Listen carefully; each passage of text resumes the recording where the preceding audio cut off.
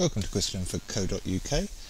This podcast will be looking at effects that you can use within Freeway to add something special to your graphic text in the Freeway software. And it saves going into programs like Photoshop or other packages to make these changes and then input your picture back in.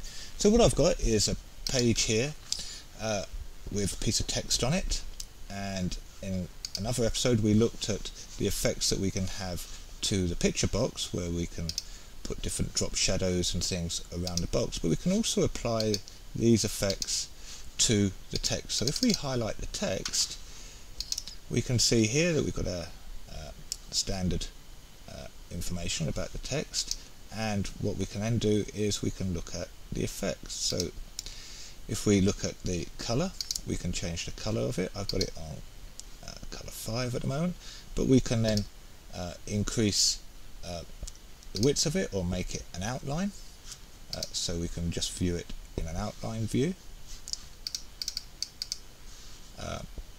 We can then emboss it if we want it, but it'd be best to do that, and we can play around with the different lighting effects for it, and we can look at things for that. So let's preview that and see what it's done to our text. So we've got this sort of 3D kind of effect working on our text at the moment, but we can make other changes. So if we want to add another effect, we can add a little drop shadow to it, so we can make it a bit more diffused and change the lighting effects of it, and we'll see what we've got with that. So let's preview that again, and you can see that now we've got a little drop shadow appearing on the text, just to lift that text up a little bit. And we can play around with these text features, so we can put in an outer shadow around it. So if we want to, we can add as many of these features as we want.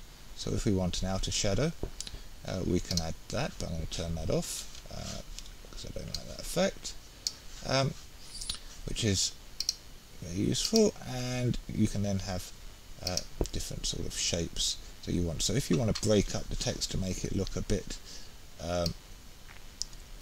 more broken up, so we can just play around with that, and let's preview that, and you can see that it's now sort of broken up the text into dots. Freeway will automatically create these graphic files for you on the fly, but the good thing is as well, if you make all these design decisions and then the client doesn't like it, or you don't like it, you can either go back and change it again, or you can turn the whole lot off and see what happens. And so we've now made a wobbly one, and it's made a strange looking font from there. So you can start to do your own little typographic designs within it as well.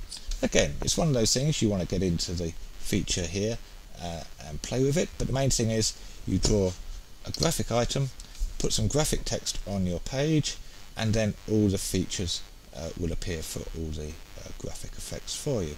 So visit me at www.linford.co.uk, or you can find me on iTunes or on YouTube.